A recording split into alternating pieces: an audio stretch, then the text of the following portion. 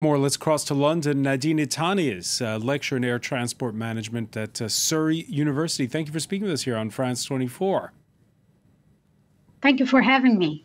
A lot of neat gizmos in that report we just saw, but one question that haunts me is, where are we going to find all this liquid hydrogen?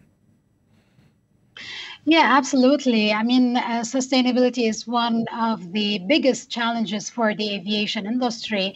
And there's the huge debate about the feasibility of the basket of measures that the industry is proposing and pushing forward. So the aviation regulators and the international organizations are pushing forward the sustainable aviation fuel as having the heavy lifting to decarbonize the industry. But again, this sustainable aviation fuel is insufficient, so it's not produced in enough quantities for airlines to consume.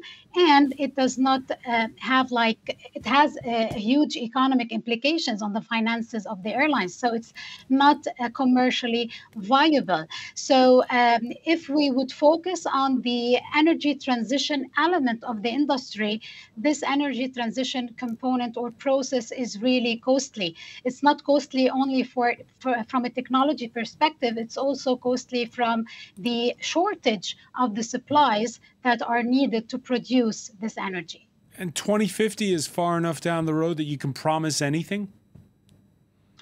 Yeah, the big question is, what if these baskets of measures, for example, sustainable aviation fuels, carbon offsetting, even the new technologies like the hydrogen aircraft, the electrical aircraft, if these solutions did not pay off by 2050? So what's plan B for the industry? So this is the big questions that aircraft manufacturers and the industry regulators and organizations need to really coordinate and sit together to try to answer. Because as you mentioned, 2050 is not that far.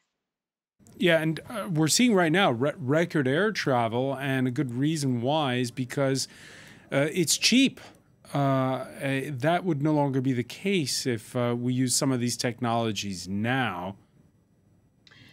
Well, I don't want to be the bearer of bad news here, but air travel is not going to become any cheaper. With the economic recession that is happening, the inflation, the unstable fuel prices, all of these changes put more pressure on the airlines' bottom lines and the bottom line of the airlines, and they are really causing higher costs. So airlines are having higher costs in fuels, higher costs in even the interest rates that they are paying to invest in new aircraft, higher costs also for the labor due to shortages and due to inflation and the rising cost of living. So all of these challenges will put more pressure on airlines, and these increases eventually will be passed on to passengers through a more increased airfares. Nadine Itani, many thanks for joining us from London. My pleasure.